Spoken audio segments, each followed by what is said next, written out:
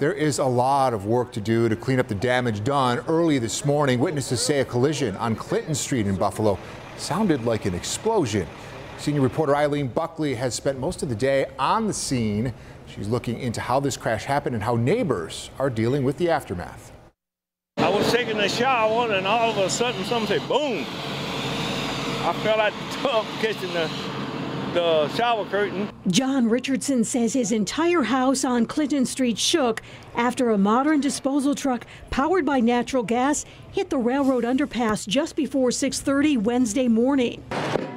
There was 5 natural gas cylinders mounted on the top of the truck, and 2 of those cylinders were severely damaged when they hit the underside of the overpass. Buffalo Fire Commissioner William Ronaldo says the damaged cylinders propelled through the air and exploded, leaving a hole in the second floor of this home. One of the cylinders traveled about roughly 100 yards and struck a light standard, and the other cylinder traveled closer to 200 yards, ricocheted off of one home, and then wound up in second floor bedroom of another home.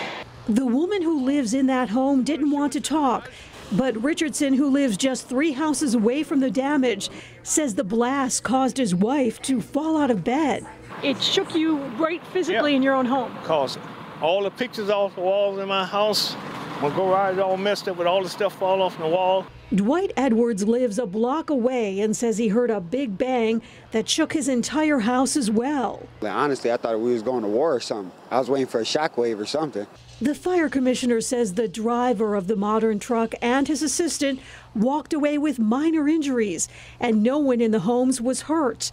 I asked the commissioner if he was aware of this type of danger from a natural gas vehicle. I'm a little concerned myself because, I'm a worst case scenario person, so I'm thinking if I'm designing this vehicle, I would think twice about mounting them on top where they could possibly be damaged or have some other type of protection possibly.